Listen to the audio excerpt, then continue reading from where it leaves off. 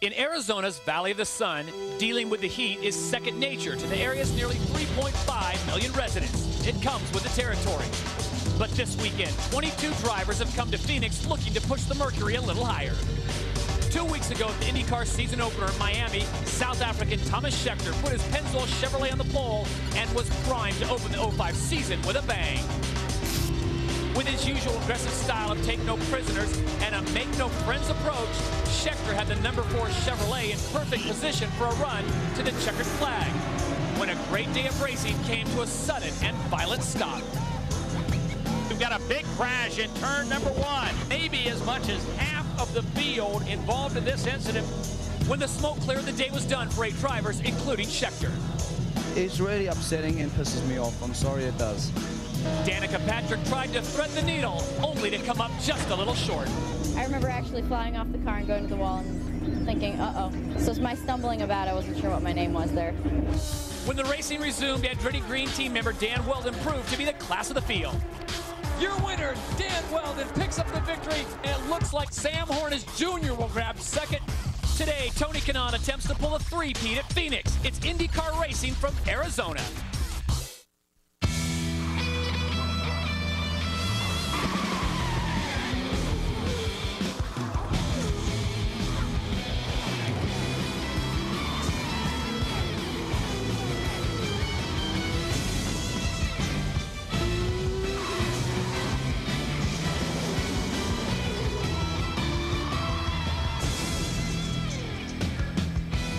Welcome to Arizona and Phoenix International Raceway for ABC's coverage of the XM Satellite Radio Indy 200. Today, Scott Sharp makes his 100th IndyCar Series start, and we welcome back Danica Patrick after her incident at Homestead, Miami. Also, Tony Kanaan, the 2004 IndyCar Series champion, he goes for an unprecedented three-peat here at Phoenix International Raceway. And hello once again, everyone. I'm Todd Harris. Well, Mother Nature was supposed to deliver the sun, but she is capricious at best. And today we've got partly cloudy skies.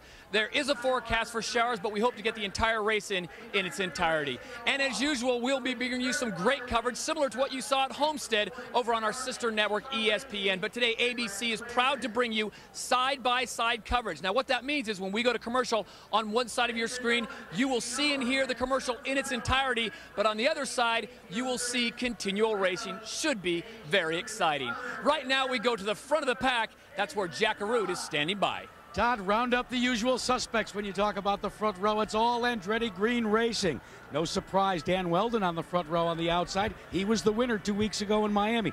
Maybe a little bit of a surprise is his teammate, Brian Herta, puts his car on the pole position for the first time in his career. But the seeds for this effort were sown back in the offseason. Remember, Brian Herta was the teammate for the 4-car juggernaut that resulted in a championship last year.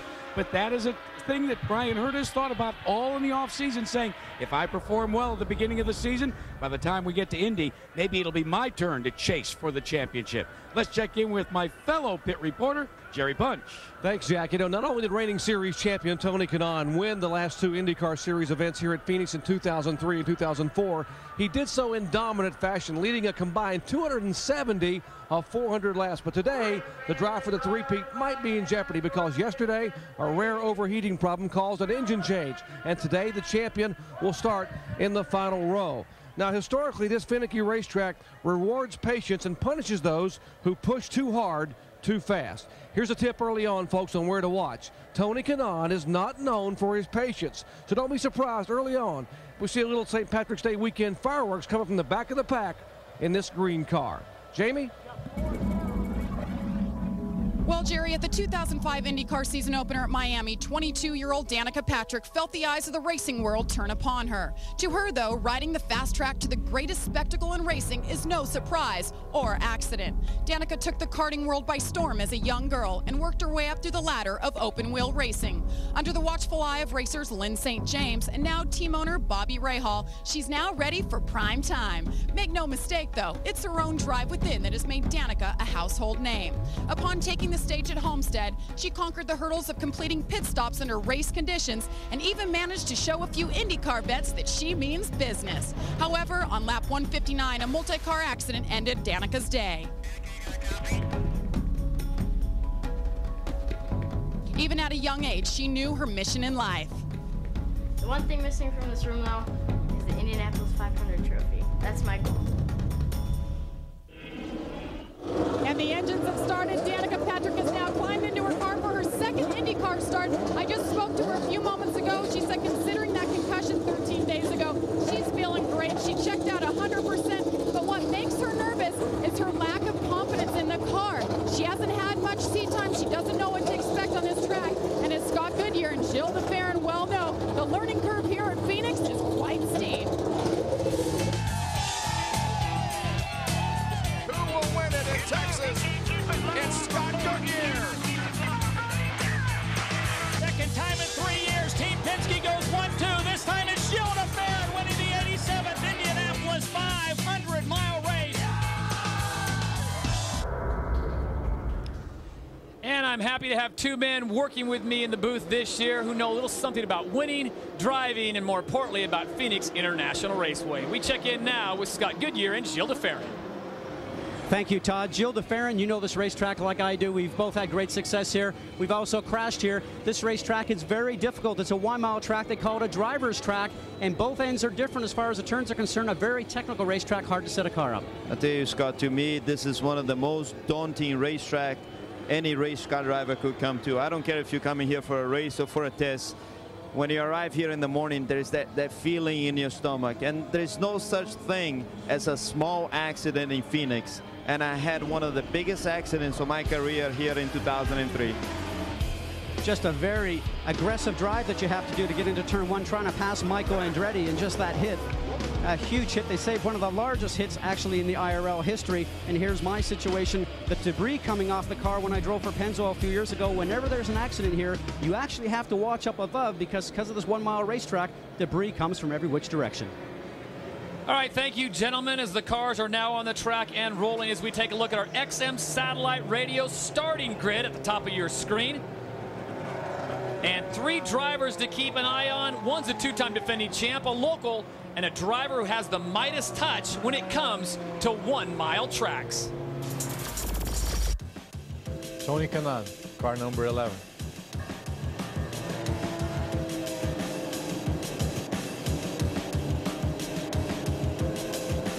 Buddy Rice, car number 15.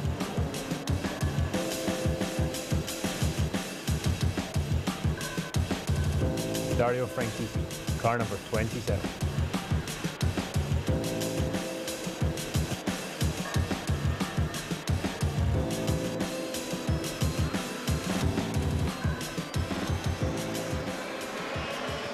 So as they warm their tires and come around one more time, we take a look at our target keys to racing. And gentlemen, there's a lot of them here on this very tricky track. We'll start with you, Scott. Well, you know, the key thing right now, I think, is going to have to be negotiating traffic, because the key thing, guys are going to run fast through a segment, and sometimes they're going to end up being able to go quick. They're going to have to get through all that traffic in front of them without hitting anything. Tire wear and consistency is also a big issue.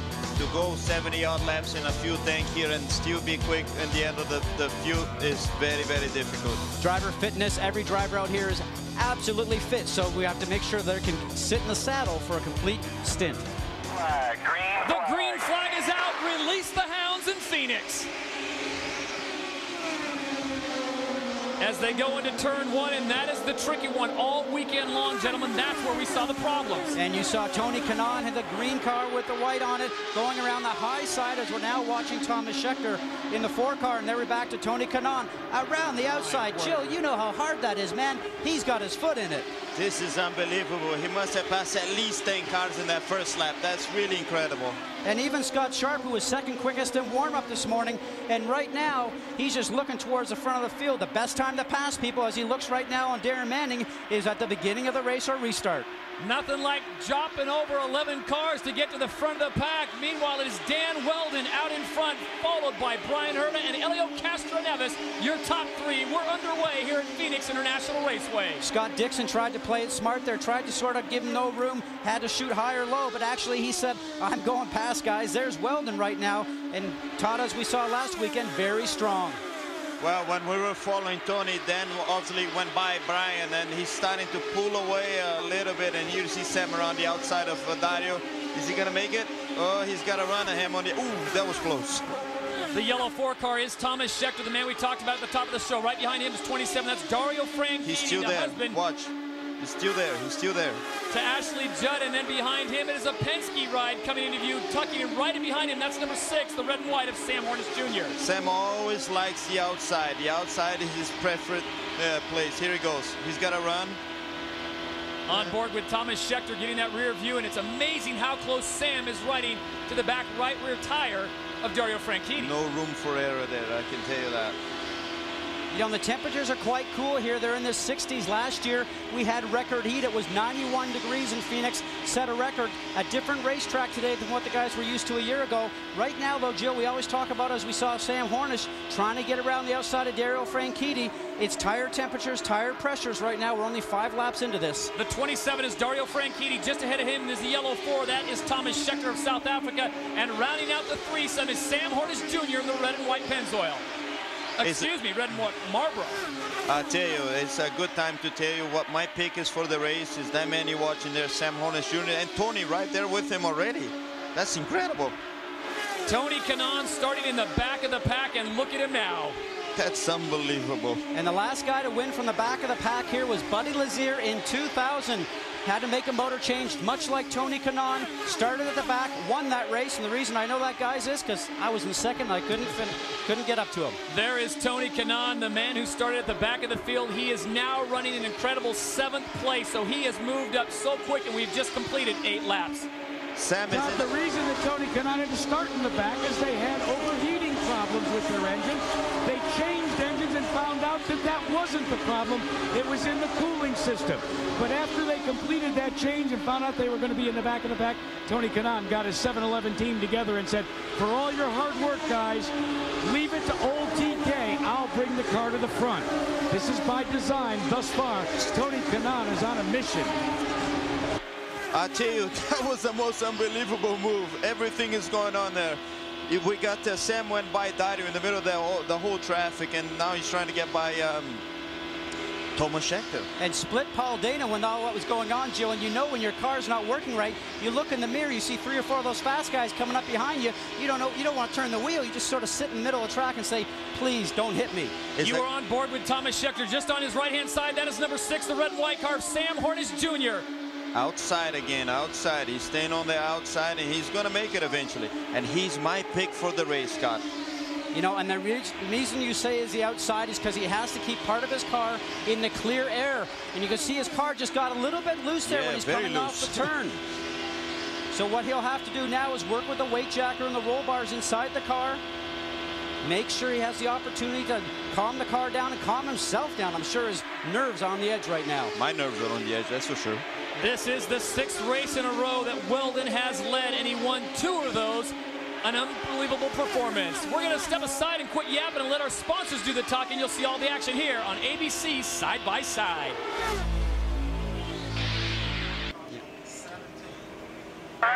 Welcome back to Phoenix. That is the 15 car of Buddy Rice, and he came in contact coming out of turn 2. Good to see the hands moving. Now he has the sign. He's taking the steering wheel off, and that's a great sign for the safety crew. Well, that was a big accident. You see the whole back end of the car is gone, and hopefully he's okay. You know, he's a driver that's not had very much luck here. In all the years that he's come here, 2 9th place finishes, and actually had the best qualifying of his run here just this weekend. Here we are right now coming off of turn 2. He's by himself, Jill. It looks like his situation where the car is just loose and probably trying to hang on to that first fuel stint, and he gets the opportunity to change the car, but he didn't last that long. Yeah, here's the whole consistency thing. It looks like his car just got loose at the end of the turn 2, and he couldn't quite hold it, and thankfully he's out of the car. And when we talk about loose, that's when drivers in the car are actually feeling the back end of the car wants to swap ends with the front. And Jill, you know you have an option of having the car push on the front or loose in the back, and if you have to choose one or the other, man, it's a lot more comforting to have that push. Let's check in at pit row with Dr. Jerry Punch. Well, in the warm-up this morning, they had some issues here in the Ray Hall Letterman pit. Let's get up here with Scott Remke. And Scott, I know you guys were battling some issues this morning in the final warm-up and made some changes. What was wrong with the car early on? What was he having trouble with? Yeah, it's been kind of a forgetful weekend right now, but he got a little loose there in traffic, and he was doing a pretty good job holding his own and just snapped all around on him. You made some changes after the warm-up this morning. I heard him say it was a lack of grip this morning. You added some, but obviously it wasn't enough. Yeah, I think we headed the right direction. We got the car a little better, but obviously not good enough. Any idea from the spotters how bad it is? No, we haven't talked to him yet. We talked to Buddy on the radio. He's fine. That's what's important.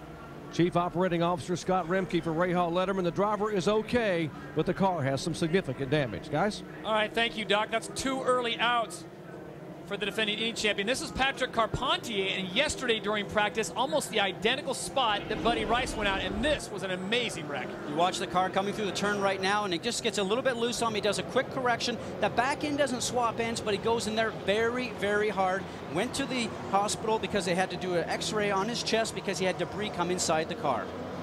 As the pits open, we check in with Jackaroo. And this pit stop by Tony Kanaan by design. The Andretti Green team, knowing that Kanaan had to come from the back, they're going to opt for fuel and tires track position. They knew they were in the back despite passing all those cars at the start. Now, according to Kim Green, they want a very long period of green flag racing. They feel that's what will earn them that front spot. You know what's interesting about what just went on? Some of the leaders pitted and others didn't. It's very, very unusual for that to happen. So now we have cars out of sequence, Scott, and what could be a very quick race. You like the strategy? Well, you know, Danny Weldon last week actually at Miami did not pit on the first opportunity, also end up to win the race. So, you know, different strategies always work.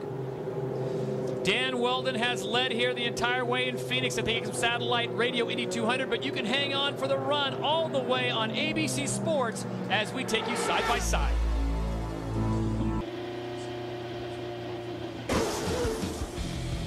Welcome back to Phoenix International Raceway. It's the XM Satellite Radio Indy 200.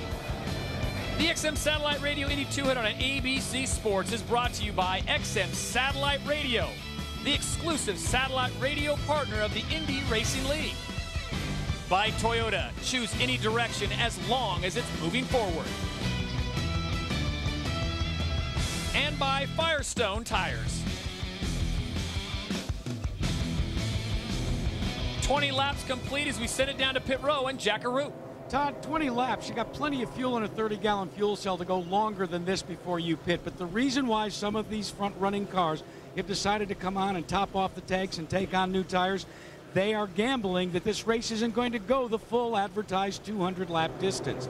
Then you couple other teams up and down this pit road that are actually gambling that it will go. So what we've done basically is kind of like the World Series of Poker. Some people are betting on the come, waiting for the river card. And Jamie Little, the river card in this instance is Mother Nature. That's right. So far, so good with Mother Nature. Tomek Schechter came in. He topped off his fuel. He got 4 tires. But, guys, he's taking this race very seriously. He's never done well here in Phoenix. The best ever was 16th place, and that was with a crash.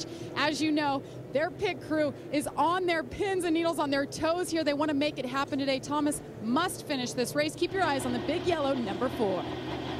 All right, well, Jack brings up a good point, guys. You talk about the gamble that they're doing, and we look back to Homestead. I mean, we're 15 laps in, and we already have an accident very reminiscent of what happened 2 weeks ago at Homestead Miami Speedway. It's now time for a little Homestead history. It's a 4-act play in how you collect 8 cars in one turn. Act 1, Kolsky Matsura. Watch Kolsky on the right side of your screen right now thinking, I've got it, I've got it. I'm going to get a great restart here. Watch the right rear tire dust on it. The car comes around, and now he's going, I wished I didn't do that. Kolsky, what are you doing? I can get it, I can get it. Oh, no, it's going to hurt. In the hands of Thomas Schechter trying to correct the car now along with Scott Sharp. Scott Sharp has absolutely nowhere to go. In act number 2, it's Brian Herta and Scott Dixon. I'm going to go around the outside, too. Watch my move. Oops, oops, oops. And in slow motion, Scott Dixon has nowhere to go and goes, my day's over. In Act 3, Ed Carpenter gets clipped, and Danica Patrick tries unsuccessfully to thread the needle. Watch here, he just thinks he's going to make it through, and Kolsky comes off the top side and breaks his right front suspension. Danica chooses the inside and thinks she's got just enough room, but unfortunately, quite not enough. Inside, lifts off the throttle, is thinking, I can make it, I can make it, I can make it. Bang! Not quite. And in our final act, Carpentier, Mira, and Manning think they've escaped the danger, only to be surprised. When this happens in front of you, you're watching for debris, and watch the wing of Danica Patrick's car right now there in the air. He's going, I got to get underneath this. Now Mira is looking to his right, thinking Danica is going to come in front of me. He does not see Manning on the inside. They touch, nearly taking both of them out. Well, we could have a little fun with that because everyone was okay. That was a 7-second incident that cost over $2.1 million unfortunate dollars. You know, and on top of that, I think you have to add that you talk about the price there. No penalty to Koski actually from as far as monetary considerations, but he's on probation for the remainder of the year. I think the penalty was too soft, Scott. I would have given him a much harsher penalty. I know it wasn't intentional. I know it was just a mistake, but it was a mistake with big consequences. Well, we will revisit that later on in the telecast, but we got to remind you tomorrow at 3 Eastern, ABC Sports brings you a potential NBA Finals preview when Tim Duncan leads the San Antonio Spurs against the Detroit Pistons. Some of you will see the first-place Suns of Phoenix take on the surprising Memphis Grizzlies. Check local listings for the game in your area. And let's set it down to pit row before we go green one more time with Jamie Little. Well, Buddy Rice just walked out. Buddy, first of all, are you okay? Oh, yeah, everything's okay right now. Scott Remke earlier was saying that you guys may have had some issues earlier with your car. What was going on? We just made some changes before the start of the race, and we're trying to improve the car, obviously, because we needed to get points. And then when we have, you know, we work together to make those adjustments, and you know, it just doesn't help when I make a mistake like this, especially when we need points after what happened the last race. What was the mistake that you feel you made? Oh, I mean, just, you know, we're just trying to hang on, and things just super loose, and just the way it goes. I mean, I guess I got to slow it up a little bit more to try to preserve it, but we're just trying to stay where we're at for right now until we got the first round of pit stops, but it's just the way it goes. You know, it has gotten colder since you guys ran this morning. Did that play a factor at all? No, I think more of it is just what we changed, and we didn't come off. You know, we were pretty good, I think, when we rolled off the trailer. Just the way the weather's changed, the way everything's gone, it's just we've lost the handle on the car for this weekend. It's just it's the way it goes. Very frustrating for the Ray Hall Letterman driver, Indianapolis 500 champion. He's been out now 2 races in a row. Guys? Yeah, and Buddy Rice from this area, so very disappointing to him. As we take a look at our XM Satellite Radio Indy 200 current standings, it's Weldon, Herta, Franchitti, Manning, and Vitor Mira. Guys, the reason that Franchitti and Herta did not pit, 2 words, track position, and also another 2 words, 2 stops. They're going to try to make it on 2 stops on fuel. If we stay green, they may be able to do it, but it's a roll of the dice. Guys? All right, thank you, Doc, as they bring it around one more time on the back straightaway. There is your leader, the number 26 red and white Klein Tool ride of Dan Weldon. He won 2 weeks ago at our opener in Miami. As he brings them up to speed, we are going green again in Phoenix. And that second car that's being split right now is Ed Carpenter, who's actually just a little bit behind, not in the race up front with those guys. Dario made a very aggressive move inside Brian, but Brian is taking none of it. He went around the outside, he's still with a lot of throttle on and maintained his second position. So at the front of the field, it is Andretti Green teammates Weldon, Herta, and Franchitti, 1, 2, and 3. Dario Franchitti was very aggressive this morning on the warm-up. I saw him doing some very aggressive moves, just like that one he's trying to pull on the Brian again, and I think he's going to be strong for the rest of the day. Scott, are we just seeing Dan Weldon basically putting together everything he did in the offseason, the momentum he carried from last year, and now he's got the perfect setup? Dan Weldon last year was like a sponge, guys, with the 3 teammates that he had, just absorbing all their information, especially from Brian Herta, who's really the setup guy on that team. And Danny said many times, I couldn't do this without my teammates. I think he's been running second a few times, obviously won 3 times last year, won last weekend, but he now has his sights set on the championship and the Indy 500. This is Ryan Briscoe coming in, part of the Target Chip Ganassi team. The young man looks like he's changed that whole front end. He's a rookie out of Australia, and he had a bit of a wiggle yesterday in practice as well. He did, and I spoke with him just after practice this morning. Thought he had not a bad car. He knows he needs experience. He needs to make sure he finishes races. Looks like obviously he touched somebody on that restart. That's why they had to change the wing. Once again, it's Dan Weldon coming into view, your first place car. Then it is Brian Herta and Dario Franchitti. But look at this. In the back of the pack, those are the two Marlboro Penske drivers right now, and they are currently battling almost with each other. Now what's going to happen here? Those guys are battling each other, and exactly right now, Tony Kanaan in the green and white car is taking advantage of those guys slowing each other up, trying to get past each other, and he'll take advantage of this. A very sly move, but very smart from Tony Kanaan. The first red and white car is Elio Castroneves, number 3. The second red and white car is Sam Hornish Jr., and right behind him, that is the green and white. That is Tony Kanaan. He has won here the last 2 years in a row, and he is the defending champ. Well, the racing continues as we have completed 32 laps here at Phoenix International Raceway.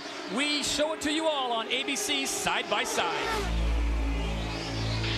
41 laps complete. There is your leader, number 26, Dan Wilton, the man who won our season opener at Homestead, Miami. As we go on board the XM satellite car, Brian Herta currently sitting in second.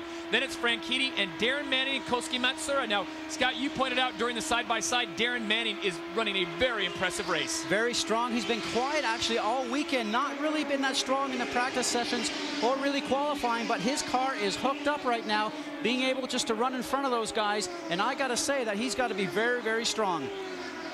There's your leader, 26. That is Dan Weldon out in front as we go on board with Darren Manning. The target, Chip Ganassi, ride the number 10 vehicle. And right now, it looks like he's starting to slide back just a little bit as Elio Castroneves, the number 3 red and white, gets around him. Now watch his hands. If the car's starting to go away on him, because it was so competitive at the beginning, watch his hands. If it's not working well, you'll start to see him really move his hands a lot on the steering wheel. Well, there's a huge amount of traffic over there, and we spoke to you about traffic when the race started.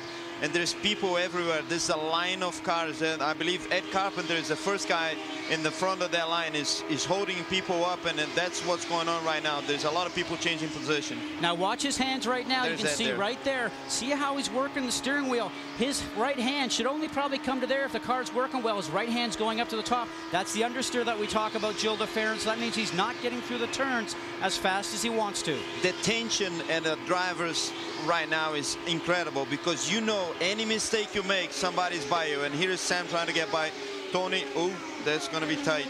Tony Kanaan right now is working on the backside of Darren Manning, trying to get around him. He checks his rear mirrors, and here comes Sam Hornish Jr. Well, the thing is, you trying to pass the guy. If you don't make that move, you got to back off. And if you back off, then here comes the guy behind you and tries to take your position. It's very, very difficult. You got to be absolutely sure about your overtaking maneuver. Back on board the number 7 of Brian Herta, now back over to the target Chip Ganassi car. And this was just moments ago on board with Darren Manning as he comes up on Paul Dana. Paul Dana, a rookie right there. Watch his hands. He got hit on the right rear corner from Paul Dana, and shortly after that, Paul Dana came into the pits and had a problem with the right rear wheel bearing. He is now out of the race. Let's send it down to Jamie Little, who is with Chip Ganassi. And he's the owner for the number 33, number 9, and number 10 cars. Tough track out here. A lot of contact already. How are your two boys doing? Yeah, again, we had a little rookie mistake there. I don't know what happened.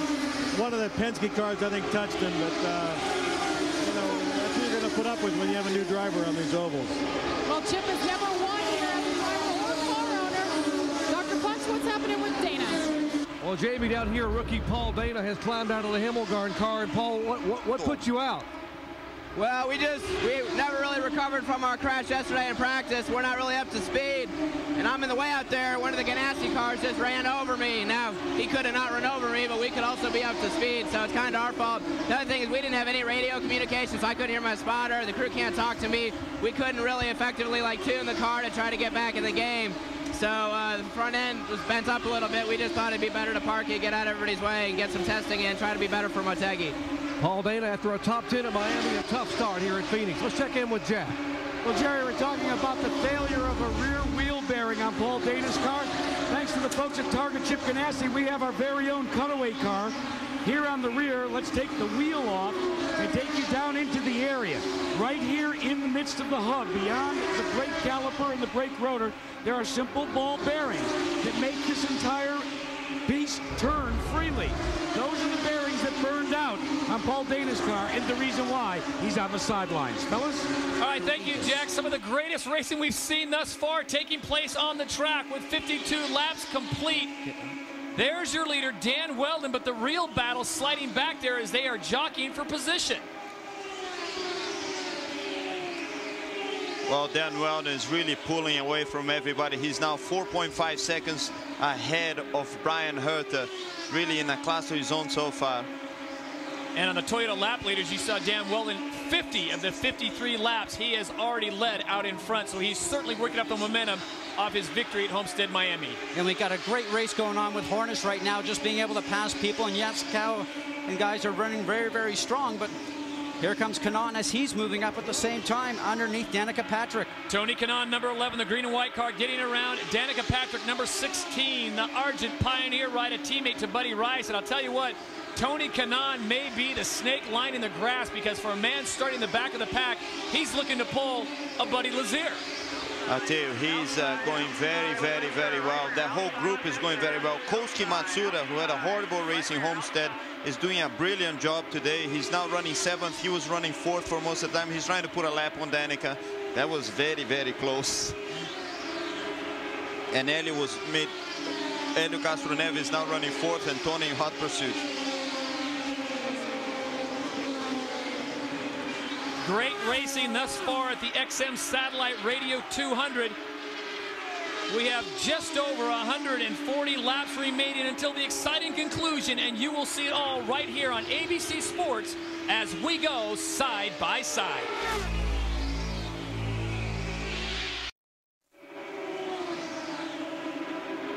Welcome back to ABC's coverage of the XM Satellite Radio Indy 200 at Phoenix International Raceway. Your leader continues to be Dan Weldon, followed by Brian Herta, Dario Franchitti. They are all teammates. Helio Castroneves in a great position in 4th. And then the 4th and final member of that Andretti Green team, Tony Kanaan, currently sitting in 5th. Gentlemen, traffic is going to start being an issue here, Jill, real soon.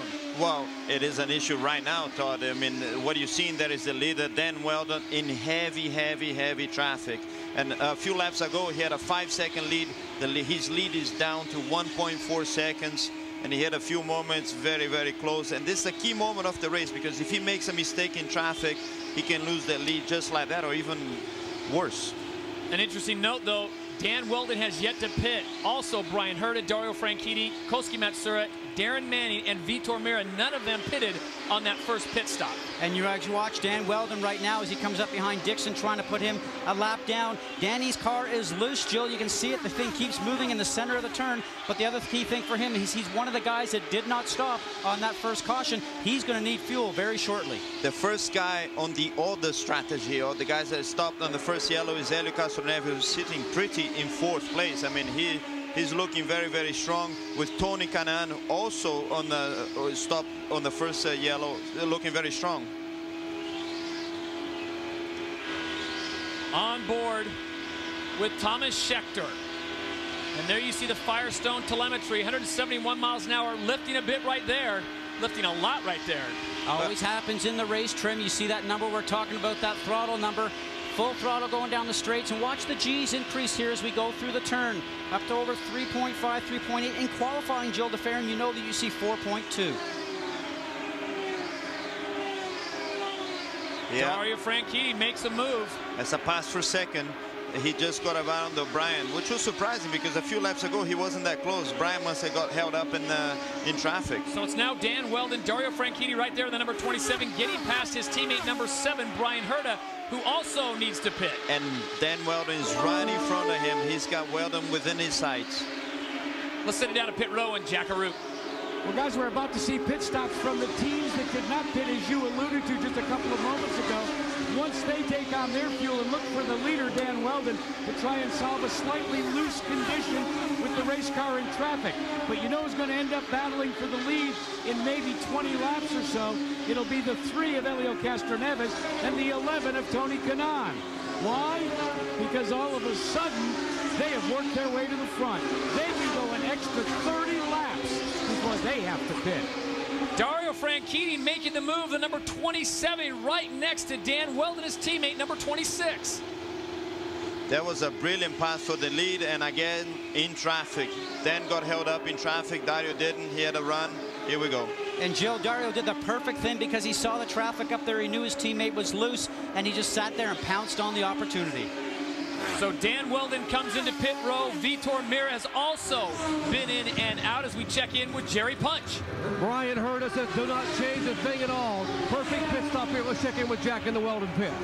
Nominal pit stop for your leader. At the time, they're going to make an adjustment to the wing. They take a full turn down on the right side. And he's off and away. And he will win the drag race out to the line and back on the track. And that drag race is because Weldon's pit is one of the first pits down by turn 1. And then you have Herta's back, and we have a yellow. Coming down the front straightaway, it is Thomas Engie, and that is the number 2 Rockstar car. Dario Franchitti's already in the pit, so he's got to come through because the pits are closed. Wow, that was a unfortunate turn of events for Franchitti, thinking that he pitted at the perfect time. I think that's really going to affect him not very well. And here is Thomas Engie, who was very, very impressive in practice, qualified well in 7th place, also qualified well in Homestead, but again, not very good luck in the race. And I think I can tell you what happened with Thomas Engie's car there. It's been off song. When we say that for the last couple of laps, the car has actually not sounded well, so we think that he might have had just a motor problem. There he is up on the high side. Well, I take that back because even though his car's been off song, he's trying to make way for the guys to get underneath him. He got himself up in the gray area on that dirty stuff, put himself into the wall. I know what happened. Dadi was coming into the pits, and Thomas was behind him. And, you know, he didn't have enough room and had to run wide, and that was that. That is Thomas Engie, the Panther Racing ride, the number 2, originally from the Czech Republic, now living in Monaco, as we check in one more time with Jack Arute. Well, let's check in with Michael Andretti. That caution is not what you wanted to see, Michael, for your team, and especially for Dan Weldon. Nah, that hurt for him and Brian, for sure. Now they got the work cut out for him. It's a bummer, but what can you do? Now, Tony Kanaan has gone off schedule just a bit by pitting early. Very unusual for your team to divvy up strategies. Was it due to the fact that he had to start in the back that you decided to go that way? Well, I think so, and he was, you know, the last one in line, so he was the one that, you know, was in a position to take the biggest chance, and it looks like it may pay off for him. Now, how many chances will the guys that now have been hurt by this caution have to take? It's still a long way to go. I mean, you know, if there's another caution, they'll get waved around and they'll get the lap back, so it's not over. It ain't over till it's over, Jerry. And guys, the concern here in the Franchitti pit, that's why Kyle Moyer has been trying to plead his case with the Indy Racing League officials, that we are so close on fuel. If you do not open the pits, we're going to run out here. We have got to come on the pit road. And they have been told from the tower, if you're going to run out of fuel, we'll open the pits. Well, the pits are open now, so here they come down pit road at 60 miles an hour. Franchitti, who won twice a year ago on 1-mile ovals, wants a half a turn of front wing, a slight adjustment of front wing to change the downforce on the car. Franchitti will make it on one more fuel stop if we stay green, but they've got to get it full of fuel. They're waiting. 11 seconds. Let's go down to Jack Arute. Tony Kanaan completing his stop, and as you heard Michael Andretti, his owner, say just a couple of minutes ago, while it was bad for his teammates, maybe this yellow has been good for TK. He will be able to top the tank off, and fellas, it should be one more stop for Tony Kanaan, and he can go the distance. Nearly the entire field takes that opportunity to open the pits, and perfect timing for Dario Franchitti, as they pointed out. Dr. Jerry Punch saying that they were pleading their case, saying we're going to run out of gas, and almost on cue the pits open up and Dario able to come in. We're going to step aside, take a break here on ABC Sports, but you will miss nothing from the XM Satellite Radio Indy 200 as we take you side by side. Welcome back to Phoenix.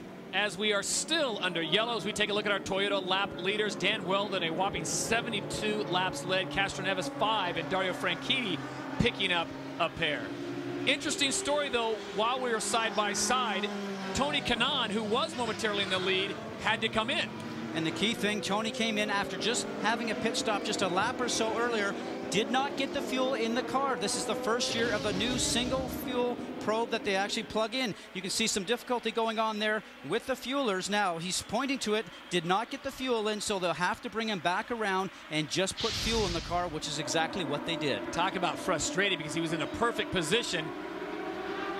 And the green flag is out. We are off and running once again. It's Helio Castroneves who assumes the lead. The number 3, red and white of Marlboro Penske out in front. That's going to put a smile on Roger Penske's face because right behind him is his teammate Sam Hornish Jr. Jill, you know this is a great time to pass cars being very aggressive, which we saw the 27 car of Dario Franchitti there going so fast, but had nowhere to go. Nowhere to go. I mean, it's a narrow track, and here he comes. He's being very, very aggressive today. I think he's a man on a mission today. Well, the word from the pits is Dario Franchitti a little upset with teammate tactics down there. We'll follow up on that story, but Brian Hurd and he getting together, and hopefully it'll end amicably. But Dario Franchitti right now, you seem to like the way he's driving. Well, he needs to try to forget about that and just concentrate on his driving. You know, sometimes when you drive on this type of racetrack, a lot of stuff happens. And here he goes. Ooh, that was close. He's still there. Down the inside. He's got a run at him. Dario Franchitti on the inside, number 27 on the outside. Him is number 55. That is Koski Matsura on the high side as we check in quickly with Dr. Jerry Punch. Guys, you're exactly right. Dario Franchitti is a man possessed. He is driving like it, and he is talking like it on the radio. He does not like the fact that some of the traffic is holding him up, even if some of the traffic is still in the spot in front of him on the racetrack. He has been very animated on the radio. He really wants this one here on the 1 mile track. As we look at the number 27, that is Dario Franchitti, but our leader, Helio Castroneves, has now led in 4 of his 5 IndyCar starts at Phoenix. So while Tony Kanaan has really dominated the last 2 years here, Helio Castroneves has been extremely consistent as we check in with Jamie Little. Well, Buckles, team owner for number 2, that's 2 weeks in a row. You guys have been off the track in the middle of the race. What happened there, Doug? You guys were quickest this morning in the warm-up. I don't know. We struggled a little bit from the beginning, just trying to get Thomas comfortable in the car. When that happens in this racetrack, you start to let the leaders go by, the car kind of gets worse. So we were just trying to sort things out, give him some seat time. Unfortunately, I think he let Dario go in to get in the pits and got up in the marbles and hit the pits. Hearing a lot of Dario Franchitti in all the pits, guys. Well, the race out front now, it is all Marlboro. Team Penske, your leader, number 3, Helio Castroneves, with Sam Hornish Jr. behind him, and they are really getting close. Sam Hornish seems to have the drive.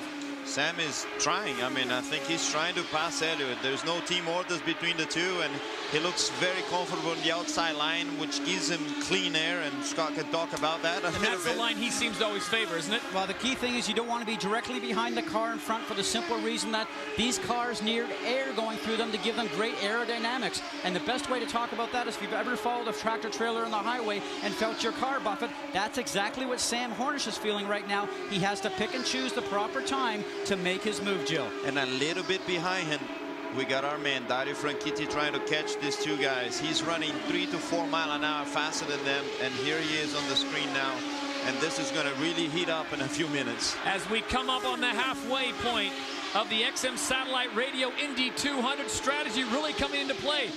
For Tony Kanaan, he started in the back, worked his way up. Now he finds himself towards the back, but it's Helio Castroneves and Sam Hornish Jr. right now going 1 and 2.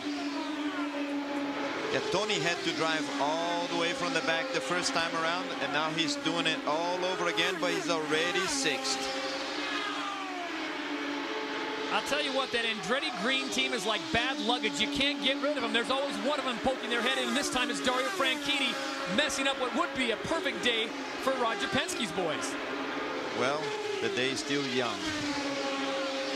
We have got 107 laps to go, but right now it is Helio Castroneves, number 3, Sam Hornish Jr., number 6, both red and white out in front, and the car in 3rd place, number 27, that is the blue and red car of Dario Franchitti. This officially can be considered a 3-way battle at this point, because if Sam makes a little mistake or Helio makes a little mistake, Dario will be right there and will be ready to attack. So this very tense moment, especially for Sam, because he's like the meat in the sandwich.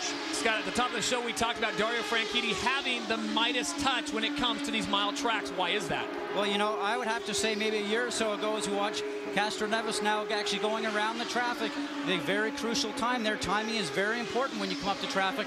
The key thing right now for Franchitti is his situation within the team. He knows he's very strong. You know, he's not a young chicken, but the key thing, I never thought he was aggressive on 1 mile tracks, but lo and behold, last year he won on them. As they work their way around, the leaders are coming through. This time they will pass the 20. That is the vision of Ed Carpenter. And oh, Ryan Briscoe moments ago having just a slight moment. On your right-hand side, gotten way high, just skidding the wall there on the right-hand side. And Jill, that's when you know, you go, man, I got away with one this time. Exactly, and thank God he got away with that one. 97 laps completed. It is still Helio Castroneves, number 3, and Sam Hornish Jr. out in front. And of course, we take no breaks in IndyCar racing, and neither does our coverage as we go side by side right here on ABC Sports. We are back to Phoenix International Raceway. Your leader, Helio Castroneves. It's an all-new episode of Blind Justice. It's on Tuesday at 10, 9 Central. It's Steven Bochco's powerful new drama. Critics are calling it gripping, compelling, touching, terrific. Ron Eldard stars He Lost His Sight, not his vision, and it's only on ABC. As we go on board with Thomas Schechter, now on board with Danica Patrick, as we take a look at the XM Satellite Radio Indy 200 current standings. It's Castroneves and Dario Franchitti slipping by Sam Hornish, Jill, during the back marker hunt. Yeah, Sam got stuck in traffic. He had to back off. I think he touched AJ Foy, and Dario was buying a flash. As we take a look at our running order, 107 laps of a scheduled 200 are completed as Castroneves, Franchitti, and Sam Hornish Jr. your top 3. And I'll tell you what, Helio Castroneves has been patient, and I know for Brazilians, Gilles, that is not something you're born with. Helio is driving very, very well. He's being quite strategic and keeping his lead. He's working well through traffic, and I think Dario is just waiting for the next bout of traffic to come along to start attacking again. So it's Castroneves and Franchitti right now going 1 and 2. There is Dario Franchitti, number 27, the spouse, of course, of Ashley Judd. And it is Sam Hornish Jr., the 6th car, the red and white of Roger Penske. Kind of lurking in there, Scotty. Lurking in there. Looked like he had a rubber wheel incident with AJ Foyt, the 4th, actually in some traffic. So we'll have to watch to see if that's done any damage to the car, and it might affect how his race unfolds later on. The man looking for the three-peat here at Phoenix International Raceway, the 11 car just coming into view, the green and white of Tony Kanaan. He has been to the back of the pack twice, and he just keeps emerging towards the front, Gilles. He's going very, very quickly. Obviously, his car is very good in traffic, very consistent. He keeps going forward, and he just passed Kosuke Matsuda, who is really going well. He's running 5th place. He's been very, very smart in traffic. It looks like he's going to stay there all day. Kosuke Matsuda right there in 5th place, number 55, on board the Panasonic ride. An impressive ride, considering that he is currently on probation, as we check in for more on him with Jack Arute. Well, Tom, what Tom Anderson and the Fernandez team did for Kosuke Matsuda after qualifying is they added additional downforce to the car. At Phoenix here, these cars will generate about 3,800 pounds of downforce on a 1,900-pound car.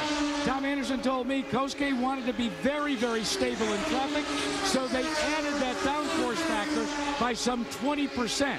What that, in essence, has given him is a Cadillac to drive here on this racetrack. Oh, my. That traffic situation again and again and again. And is the key to the race, is how you deal with this traffic situation. It's always there, it's unavoidable. And you saw Dario trying to set Helio up on the main straight when he got traffic, and now Sam is trying to set Dario up. And that's really all the traffic did. Bring it in, and we've got a yellow flag, and it looks like Ryan Briscoe once again. Is that the exact same spot? He's not having much fun today, I can tell you that. When I spoke to him, he said, I just need to get the miles on, as I mentioned before, and he seemed very content on doing that no matter where he finished. On board with Roger Yasukawa, the 24. Hang on, hold the brakes. Taking his time.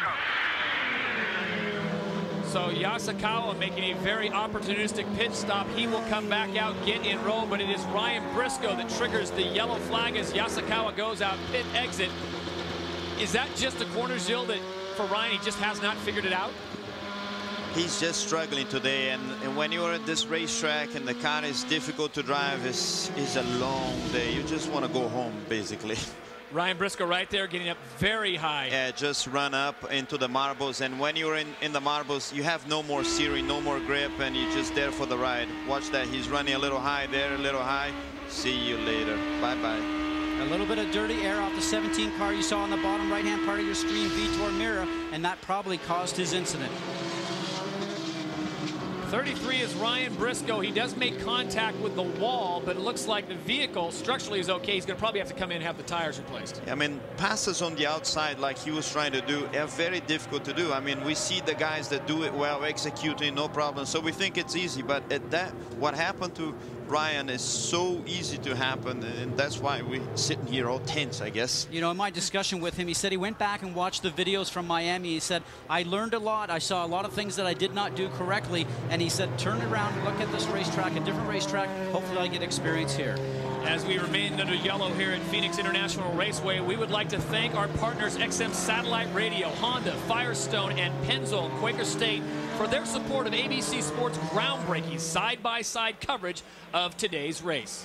Question in my mind right now is who's going to stop. I'm not so sure who's going to stop and who isn't. Are we going to have that split in strategy again? What do you think, Scott? Well, you know, at 115 laps right now, if you actually pitted and we got another yellow or two, you might not have to actually come in for a splash and go of fuel. So this is where the risk-reward ratio has to pay off, and a lot of guys in pit lane have to make that decision. It's a 160-mile-an-hour chess match as we check in with Dr. Jerry Punch. Dario Franchitti cannot, I repeat, he cannot make it the rest of the way on fuel. You're right, Scotty. He will have to have a splash and go. Routine stop, no changes. Let's check in the pit. Yeah, well, Jerry, it's also a routine stop for your current leader, Helio Castroneves. They get a full load of fuel, and he lights it up. And now it's a case as to who will get to the line first. Jamie? Guys, Ryan Briscoe just came in, and they just made a face at the rear right suspension. Also, Chip Ganassi said they may have done some damage to the front suspension. He's still sitting in his pit box. They're saying cut it. They're calling it a day, guys.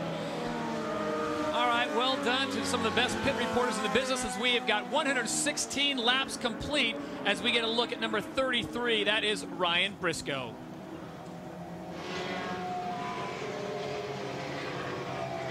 We will step aside, take a break, and we come back. More racing from Phoenix International Raceway right here on ABC Sports.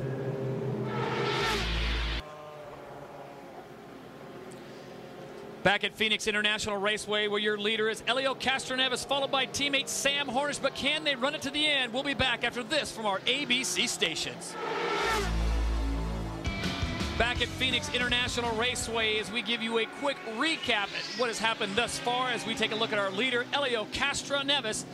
And it all came down to the start and fellow Brazilian Tony Kanaan. Tony made a fantastic first lap, going around the outside of everyone. It's just an incredible speed differential there. Buddy Rice, the defending Indianapolis 500 champion, suffers his second DNF this season, and then it was Australian Ryan Briscoe hits the wall in turn 4, and that's where we stand right now with Helio Castroneves as our leader as we send it down to Jackaroo. And his pit stops are better, Todd, and why? Because he can finally find his pits. Remember, he missed it in the Indy 500, so what the team has done is they've added a giant flag that Helio can see from the cockpit. Also, he's using his road racing seat. It's about an inch higher, fellas. He says the view's good. That's why he's out front with quick stops. It's always good when you're out in front as the green flag comes out. It's Helio Castroneves leading them around with Sam Hornish Jr. in second place. Teammates battling down the front straightaway. Great restart by Sam. He's down the inside and Oh, Jill, you know how hard that is to come out of turn 3 and 4 and get the power down side by side, touching the teammates right now. No team orders going in 3 and 4. Man, they're wide open. I guarantee you, pedal to the metal. And Helio saying, there's no way you're going to get by me, but I don't think he's got it. Helio remembers Miami just a year ago when he got passed by Hornish on the very first race of Sam's introduction to the team. Well, they're teammates, but Helio Castroneves has a tattoo on the side of his car right now, courtesy of his teammate, Sam Hornish Jr., who now is out in front. I told you there was no team orders. But don't you think Roger Penske's going, fellas, come on. And here comes Dario on the inside. So while Helio Castroneves, the 3 car, is licking his wounds, Dario Franchitti slides in. He's in second place. Castroneves slid back to third, and Hornish out in front. I told you, one mistake, and if you can't make by the guy in front, the guy behind will get you, and that's exactly what happened with Helio there. And Jill, I wonder, that last pit stop, obviously you want to make changes to set yourself up for the remaining part of the race. Did Helio maybe make the wrong change on his car? Because he's certainly not as strong now, but you know how cagey Sam Hornish is. He's sort of like a Rick Mears. He just takes his time, works on his car, and gets it set up for the end of the race, and it looks like maybe he's got the setup right now that's going to work. I put all that down to that restart. Sam got a better restart, put himself in the inside, and that was that. Let's check in with Jackaroo. Well, you can see Roger Penske, who calls the shots for Sam Hornish. I tried to get a word with him, fellas. He is so glued to what's going on that forget team orders. He's not even thinking about Helio Castroneves right now. He wants to get Sam Hornish to the front. He told me, he says, we'll leave the calls as far as Helio Castroneves is concerned with Tim Cindric, the president, who calls the strategy. Doesn't want to talk right now, guys. I think he's wound up a little tight.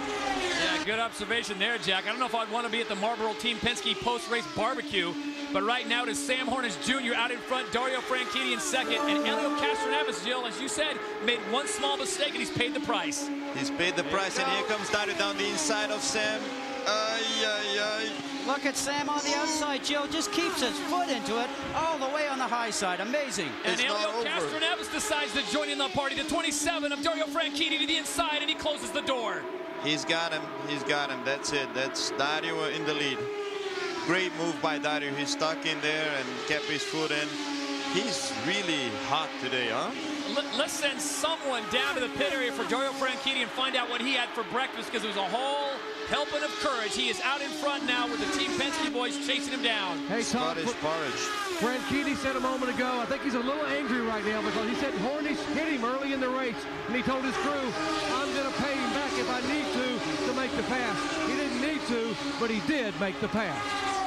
And Jill, this is a different Dario Franchitti. When he came into the series, he looked almost timid on the 1 mile tracks, and Andretti Green has always had one of the best 1 mile packages in the business over everybody else. And he's just got, you talk about courage, I'm not sure. I mean, he's like a lion right now. As you saw the Toyota lap leaders go by, there's a whole lot of parity out there today, but Dario Franchitti, I agree. What has gotten into him? Dario is a very aggressive driver today, but what I think makes Dario very good in the mile ovals is he's very sensitive. He knows what he needs out of the car. He's very good at setting up the car. He's one of the few drivers that can mix the two together. He knows what he needs, and he can drive fast, and obviously he can pass too. So it is Dario Franchitti out in front, Sam Hornish Jr. in second, Helio Castroneves sits in third. We have completed 133 laps. And he's slowly pulling away, little by little. He's running about a mile and a half an hour faster than what Sam is running right now. Great racing thus far at the XM Satellite Radio 200. We have 167 laps remaining until the exciting conclusion, and you'll see it right here on ABC Sports.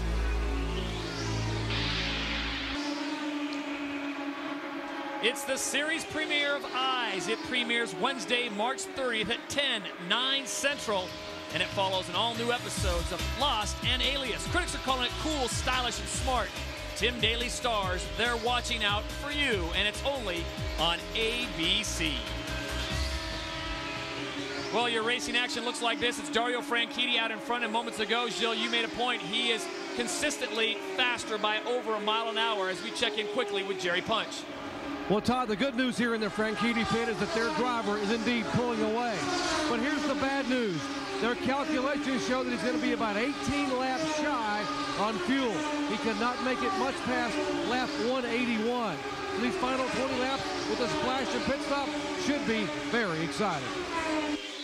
I wonder if there's anybody out there thinking about conserving fuel just in case they get that yellow later on. I mean, in that situation, you got two things to do. Either you go for the next pit stop, or you conserve fuel, wait for the yellow. Here's Sharp, who's going very well in 4th place and about to get attacked by Tony Kanaan. Scott Sharp, number 8. Clear all around. Good job. Credit to him, Scotty, making his 100th start here. He's pretty much been with the IRL for the whole ride. You know, just an incredible job. You know, 92 consecutive starts. He was out for quite some time with a concussion, and when he came back here, he won this race on his 2nd time back, which is pretty impressive. But the Delphi car right now looks to be pretty solid. Asked him after warm-ups this morning, he said, I think we got a good car. For more on Scott Sharp, let's check in with Jamie Little. Well, guys, he's walking around the pit. Scott Sharp has a huge smile on his face, and he says it's the new team. They have the Honda Power this year. He's feeling great, and like you said, he's celebrating his 100th start, but right now he says his car is working great. He had a little hold-up. Alex Barron is a lap down and held him off for a few laps, but how exciting would that be for him to take home a win on his 100th start? 146 laps complete. Dario Franchitti still your leader. Sam Hornish Jr. second. Helio Castroneves and Scott Sharp sits in 4th. There's your leader, number 27, as he goes around the 17 of Vitor Meira. It is the ARCA X Ride Andretti Green team member of Dario Franchitti. Well, Dario Franchitti was the mile master in 2004 with wins at historic Milwaukee Mile and Pikes Peak with his wife there. We touched on it earlier, Scott. What makes him have the Midas touch at both these tracks and again today here at Phoenix? I think, like Jill said, you know, just the smoothness, the finesse, knows what he wants in the car, incredibly fit. I think that he's just got a great pace today. Nobody can keep up with it. Vitor Meira, number 17, part of that Ray Hall Letterman crew. He comes in as well, gets a quick splash of gas. Now, Vitor Meira will be shuffled to the back of the pack, but Jill, you start to see a little bit with 50 laps remaining. The strategy coming in play, as Jerry Punch pointed out, they know that Dario can't make it the whole way. He's going to have to hope for a yellow. Yeah, he's going to have to hope for a yellow. I wonder if Meira stopped now, because now he knows he can make it to the end. If there is a yellow, everybody comes in, he'll go to the front of the pack. Is that what's going to happen, Scott? Well, you know, I would say that's a great strategy, but, you know, the Ray Hall team has not been typically that fast on 1 mile tracks, and he looks like he's been struggling. So I sort of wonder if he came in to make some changes just to survive the car so he didn't end up in a situation like Buddy Rice. I think you're right, and I think I'm very wrong now that I think a little more about it. That's what I love about Gilles. He can admit when he's wrong, but it doesn't happen very often as we look at number 17, Vitor Meira, part of that Ray Hall Letterman crew. As they alluded to, Buddy Rice, the defending Indianapolis 500 champion, went out early in the race. That leaves Vitor Meira and Danica Patrick. Hey, fellas, I've checked up and down pit road as far as is there any driver in the front runners that can go the distance.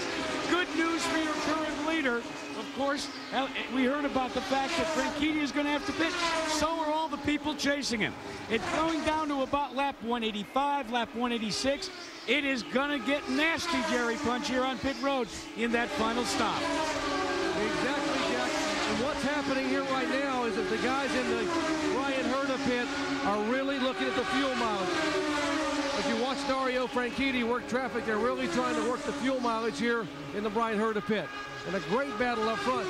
We are being told here that possibly Brian Herta might be able to make it. They're really going to be close. All right, thank you, Dr. Punch. Great battle up front as Dario Franchitti. He is now getting the pressure from the 6 of Sam Hornish Jr. and Helio Castroneves. They're back in the fight. It's the whole unpredictability about that traffic, and here he goes. He got blocked out by Scott Dixon, and here comes Sam Hornish still attacking.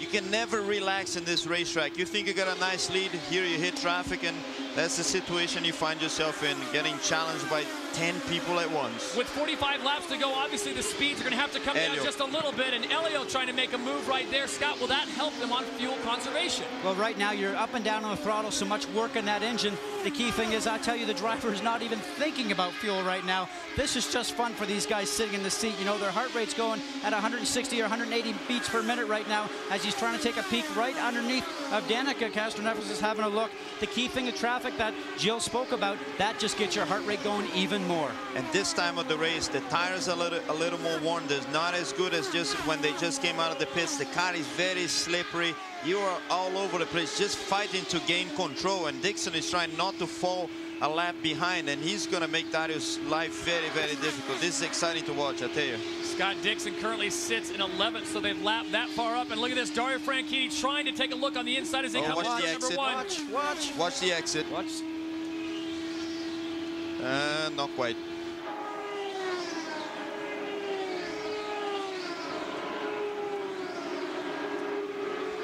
This is the beauty of side-by-side racing on ABC Sports. We'll take care of our sponsors. You get to watch some great racing action from Phoenix on ABC's Side-by-Side.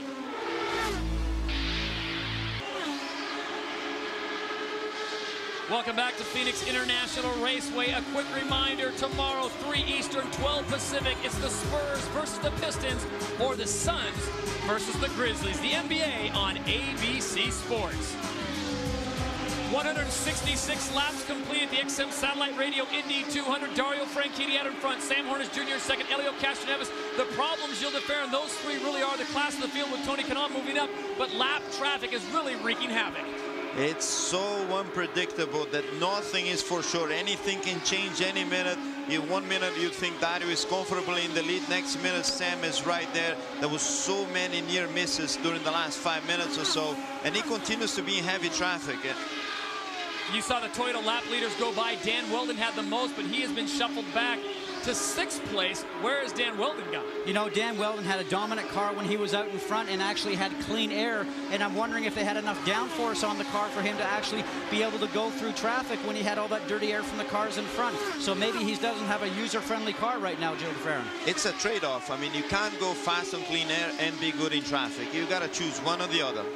With 30 laps to go, how will this thing play out? It's Dario Franchitti coming up on his teammate, and we mentioned earlier, remember, Dr. Jerry Punch reported these two were not getting along too well earlier, and now it's Dario Franchitti set to lap Brian Herta. As you take a look at the Firestone telemetry, Brian Herta letting up the throttle, doing the wise thing, letting his teammate get by.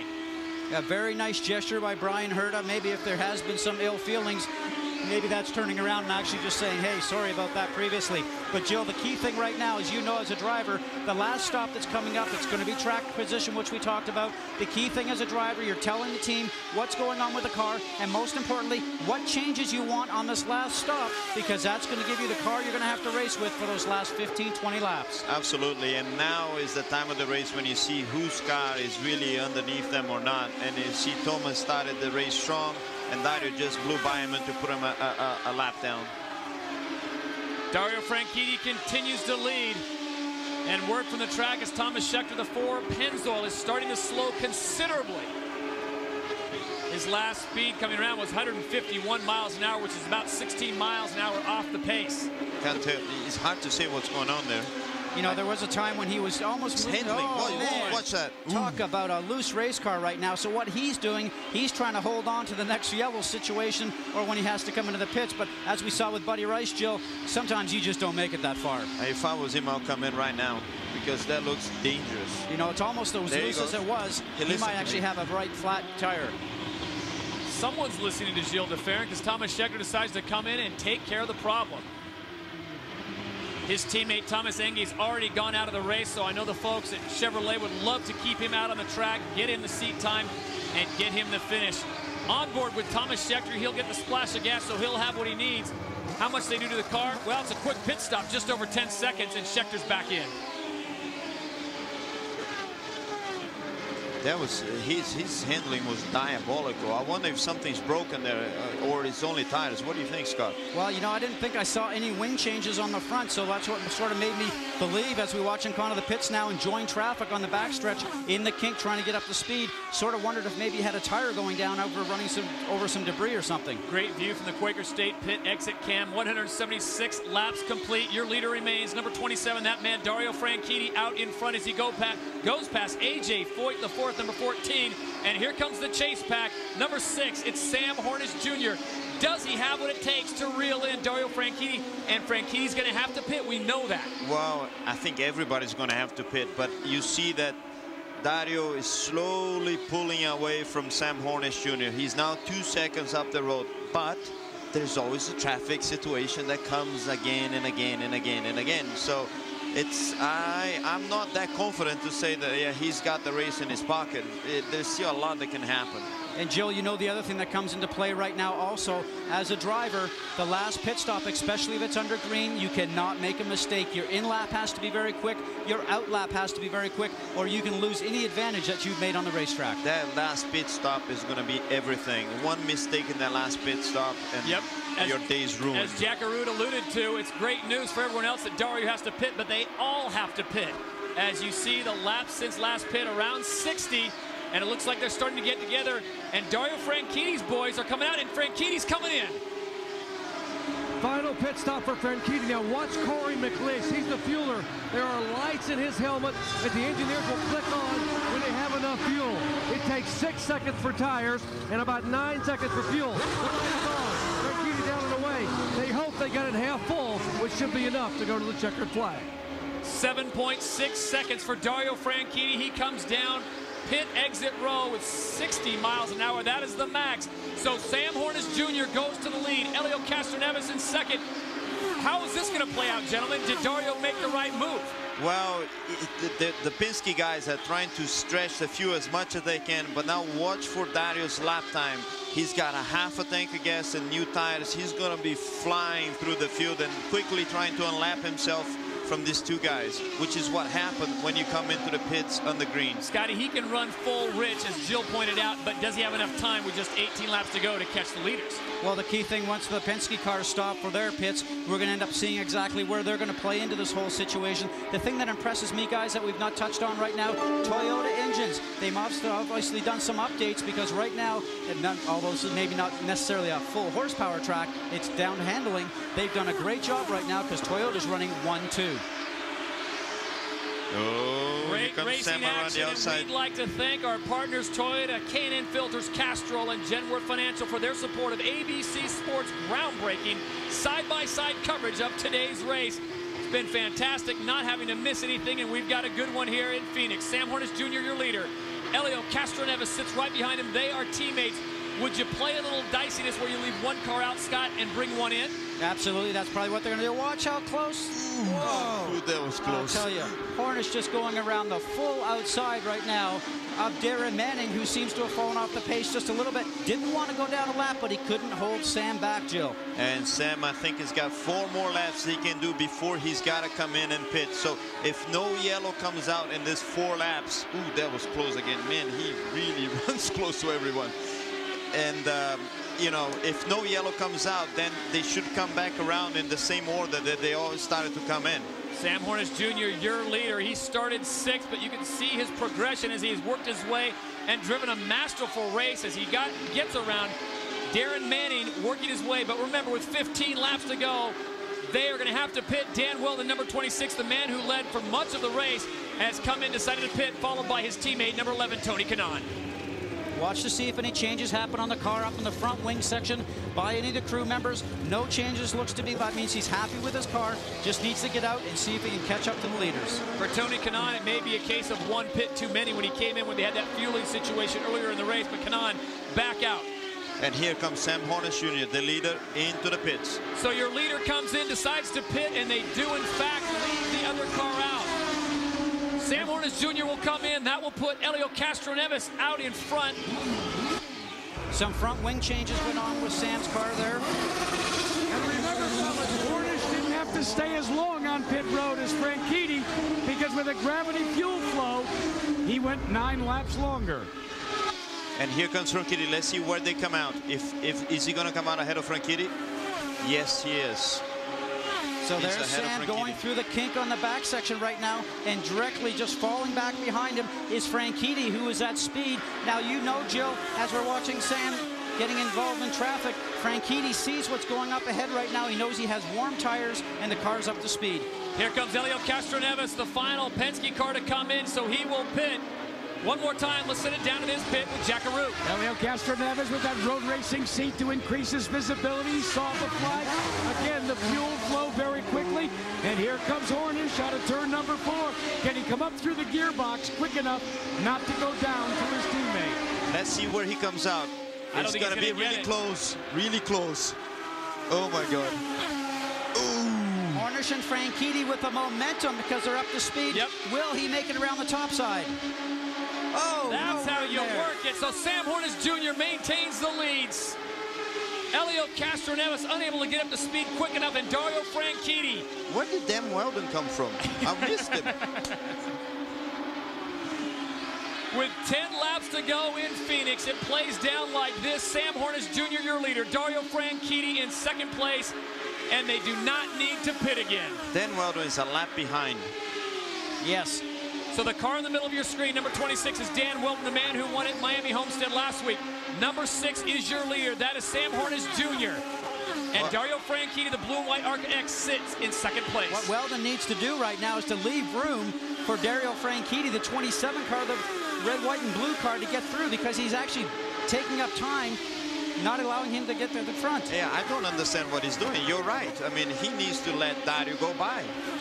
Well, we all made our selections at the top of the show. There you Who we go. thought would win at this point, gentlemen. I'll give you a chance to do a do-over. Scotty, what do you think? Well, I had said Franchitti before, and I still hold true, but Sam is one tough guy to pass, as you know, Joe. He's very tough. Oh, yellow. We got a yellow. We talked about the ill-handling car of Thomas Scheckter as it seemed like it was going off, and they came in, put new tires on.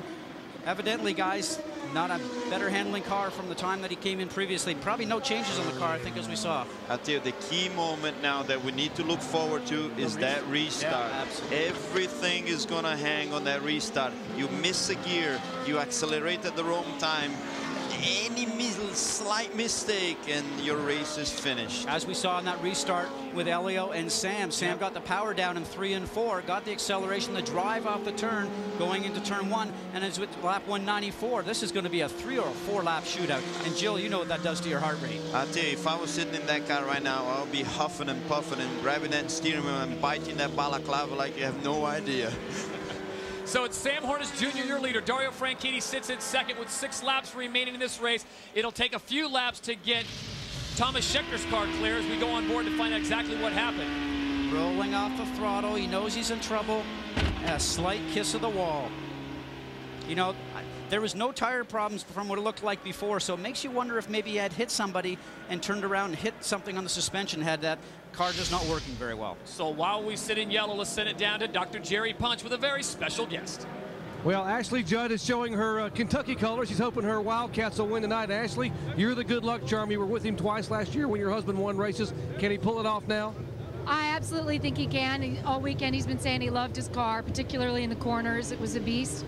He kept encouraging me to go to my game because he knows how much my Wildcats mean to me, but I knew he thought he had a car that could win it, and I wasn't going to miss that for the world. Well, you're showing the Wildcat colors pretty well. They play tonight against Cincinnati. It could be a double win today for this family. Well, of course, that would be my ideal. My team is playing really well. We can play actually some fabulous, great, epic basketball at times. What I hope they do tonight is turn out with a lot of spirit, which has been lacking on occasion, which I don't really understand. That's not typical for the Kentucky Wildcats, but I think that we'll be all right against Cincinnati. Your husband not lacking any spirit now. I just heard him on the radio a moment ago say it's all about the restart. He's ready. He's pretty fired up. He's pretty fired up. And I have to say, Sam Hornish is not his favorite person, so. This could be interesting, guys. Forget Dick Vitale. Let's get Ashley Judd in the booth. So it's going to come down to this, the restart, which is all important, and it'll be Sam Hornish Jr. and Dario Franchitti 1 and 2, and as Dario's wife said, not the best of friends as we check in with Jackaroo. Well, Roger Penske is calling the shots on the guy that's going to have to come up through the gearbox. We're talking about Sam Hornish. This has been a wild race, Roger. Well, it's been a great race. You can see how competitive this series really is. We really don't get the credit. A lot of passing, real good pit stops. Going to be tough here at the end. 27's got tires, but, you know, we got Hornish. What's the key with Sam? What are you going to tell him just before they drop the green flag? Tell him to get a real good start. Roger Penske ought to know, before he started winning all these races, he was in the cockpit as well, guys. 40 years of experience there, Jack, and Gilles de Ferran. He said a very, very key thing there. Hornish did not change tires on his last pit stop. Scott, what do you think? Make you a little nervous on that restart, Well, Scott? you know, and Franchitti knows that, so he will have the grip in the turn, maybe over Hornish. Watch for him to try and carry that speed up 3-4 we talked about, and, you know, go around the high side on turns 1 and 2, Jill. He did add front wing, though. Let's remember that. Yeah, but there's no front wing that can make up for a new set of tires. 4 brand new canoes are better than front wing, that's for sure. What he would do for a set of Firestone Firehawks right about now, and I'm wondering if Dario Franchitti knows that. Well, with 3 laps to go, it comes down to this, gentlemen. Show your cards. It's a good game of Arizona Hold'em. Sam Hornish Jr., Dario Franchitti 1 and 2 with 3 laps to go. Green this time. I'm nervous. Sam slowing it right to the very last minute. Green flag is out. Sam Hornish Jr. gets a good jump, but can Dario get a run on him? Good restart, good restart. And Sam's got right down the very bottom, making him go around the high side, did the right thing. Yeah, but he took his air up. Ooh, that hits the wall. Contact with the wall. Yeah. Will that bring out a yellow? Nope. No yellow. That was a very defensive move by Sam. You know, he saw Dario on the outside. He just kept moving up. But the reason that happened is that because the dirty air off of Sam's car in front got onto Dario's car. He did not have the grip in the turn, didn't have the speed to get those downforce working, and it just got real high. The white flag is out. The final lap. Sam Hornish Jr. out in front with one more turn. He picks up his 13th career win. First since 04 in Homestead. Your winner, Sam Hornish Jr. Great Great drive by Sam. It's a 1-2 day for that man, Roger Penske, as he celebrates 40 years of racing. And Gilles de Ferran, you know maybe better than anyone what that means to those two. Forget about the tattoo that El Castroneves got from Sam Hornish Jr. earlier. All is forgiven. There is no team orders between those guys, and let's review that the restart again. It's a 200-lap race, but it all came down to the final three. Sam Hornish Jr.'s restart, impeccable. A perfect job by Sam, making sure that Dario had to go around the high side. Then he moves high going into the turn, and now Dario's up even higher. He gets that dirty air off the car in front, and then he's lost the grip, guys.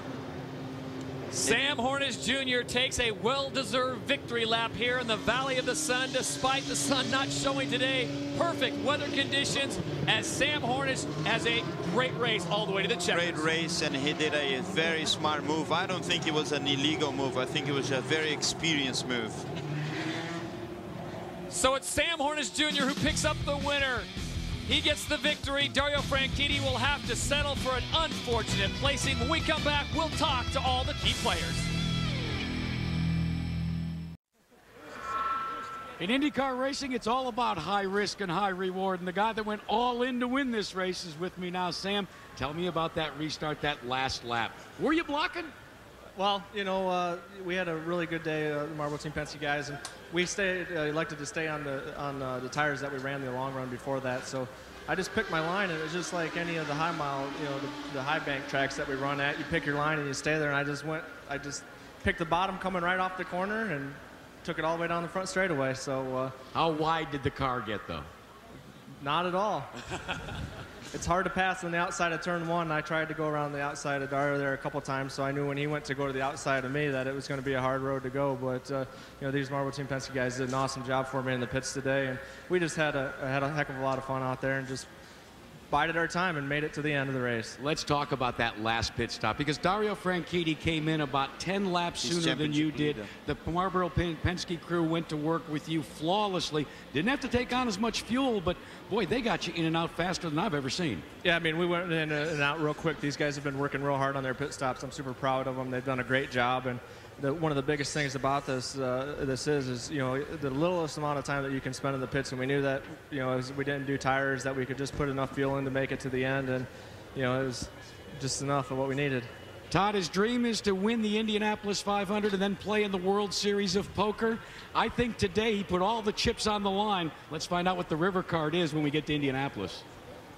Thank you very much, Jack, and congratulations to Sam Hornish Jr. He unofficially picks up the victory at the XM Satellite Radio Indy 200, followed by Elio Castroneves, Tony Kanaan. Dario Franchitti has to settle for fourth place. When we come back, more interviews with the key players after this short break. Back to the outskirts of Phoenix on a not warm day, but a very comfortable day. We sit it back down to the track, and that is where Dr. Jerry Punch is standing by with Dario Franchitti. Thank you very much, Todd. And Dario, you drove like a man possessed today. Take us through that restart when you were trying to move in on Hornish there with a couple laps to go. Yeah, the way the strategy worked out, and some of my teammates one of my teammates getting in the way, we kind of had to do a lot of work on that last restart, and I threw the dice, and I knew I had to get him before we got back into a rhythm there. I know it was green-white checker. I had to make a move soon, and I tried and understeered up on the wall. It's a shame the RKX car was pretty mega all day, and I kind of thought we had the car to win. You got a tap from Hornish early in the race, and the guys in the pit said, if you're going to drive like that, we're going to have him hit you every week. So you were ready to get up there and be able to have a little payback time. I wasn't going to hit him. I just wanted to get by him. He hit me. I saw him hit somebody else out there. But I have to say, in the last restart, he was absolutely did nothing wrong. A great effort today. Thank you. Dario Franchitti finishes fourth. Todd?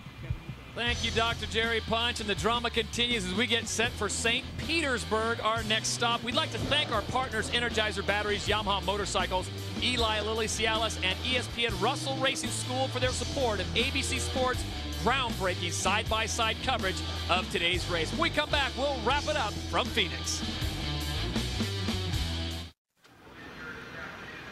Welcome back to Phoenix. I'm Jamie Little with the runner-up, Elio Castroneves. This man kept it exciting from start to finish. A little bumping and grinding never stopped the power of the Toyotas. Take us through your run today, Elio. I tell you, I hope you guys had a lot of fun, because I did a lot of fun, you know. We made a right choice. It was a great performance from our team, Penske. You know, it's a shame on my group, but I'm happy for the team because the team has been working so hard, you know, so finally got it. We're going to see you turning right next week. Big time, St. Pete. Wait for me. 2 weeks, Jack. Back to the front, TK, no three-peat today, but a good run. I mean, yeah, I mean, we definitely had a car to win this race, but, you know, we had a lot of problems all weekend, including during the race. A few prop wouldn't put all the fuel in, so I had to stop twice, but the guys did a great job, and I'll take third having a bad day, you know. Hey, Todd, we got to throw it back up to you. The jet dryers are coming, and we're getting blown away down here. That's a whole lot of hot air down there on pit row. Tony Kanaan and Jack Arute. As we step aside, we want to remind you the month of May on ABC Sports. May 14th is pole day. May 22nd, bump day. And, of course, it all leads up to May 29th. The Indy 500. We're back in Phoenix in just a moment.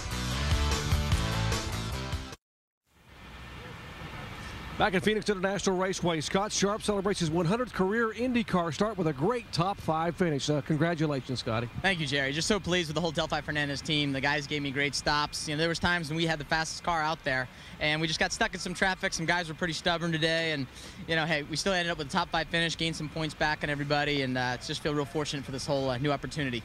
First top 5 for Scott Sharp since Michigan in 2003. He says, guys, it's just the beginning of what's to come this year for this team. And congratulations to Scott Sharp, the pitcher of longevity. As we take a look at the unofficial results, Sam Hornish Jr. with the victory, Elio Castroneves, Tony Kanaan, Dario Franchitti, and there's Scott Sharp finishing in 5th place. Dan Wilden had a great run, dominated the Toyota lap sled. He finishes up in 6th place. Brian Herter, who sat on the pole, finishes in 7th. And gentlemen, it's what we thought, Jill. Phoenix delivers once again. Absolutely, and the move of the race was Sam Hornish on that restart. He was really smart in keeping Dario behind him and won the race. And the key thing that I like right now is we see that Sam Hornish is the points leader over Danny Weldon, the winner in Miami. Is Toyota seems like they're back with some horsepower, Jill. We look forward to St. Petersburg. The Toyotas go 1 and 2 today at Phoenix, and an impressive performance by Sam Hornish Jr. and his teammate Elio Castroneves. The field was stellar, no question about it, as we say goodbye to the Valley of the Sun. Well, that'll do it for Phoenix, Arizona. And we want to remind you our next race, the Honda Indy Grand Prix, St. Petersburg, Florida, April 3rd, 3:30 p.m. Eastern Time on ESPN. And, of course, our next race on ABC, the 89th running of the Indianapolis 500, the big one, Sunday, May 29th at noon Eastern Time, the greatest show in racing. And tomorrow, join ABC for regional NBA action at 3 p.m. Eastern. You'll see either the Spurs battle the Pistons or the Suns take on the Grizzlies. So on behalf of Gilles DeFerrin, Scott Goodyear, Jack Arute, Jerry Punch, and Jamie Little, I'm Todd Harris saying so long from Phoenix. ABC Sports is online at ESPN.com. Search ABC Sports. Bringing you the thrill of victory and the agony of defeat. This is ABC Sports Championship Television. Your winner, Sam Hornish Jr.